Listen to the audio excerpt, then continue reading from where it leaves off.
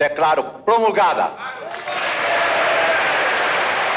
o documento da liberdade, da dignidade, da democracia, da justiça social do Brasil. In 1988, the Brazilian Constitution was promulgated for all. But for the LGBT, these rights don't seem to exist. Hoje, o Brasil é o país que mais violenta e mata LGBTQIA+ no mundo. A gente tem uma morte a cada 16 horas. And with an openly homophobic president, the LGBT rights become even more invisible. Existe essa conversinha de ideologia de gênero. Isso é coisa do capeta! OAB, the Brazilian Bar Association, presents the Pride Constitution.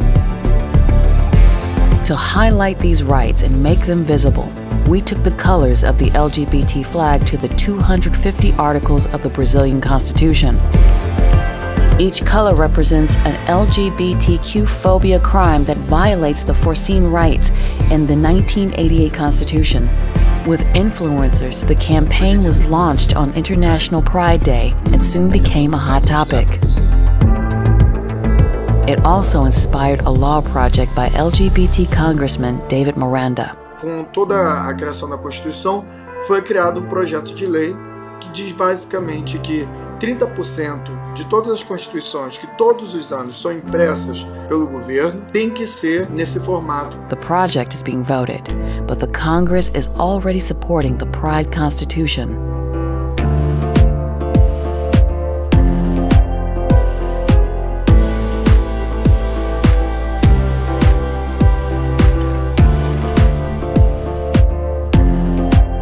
The Pride Constitution. Pride will never mean fear again.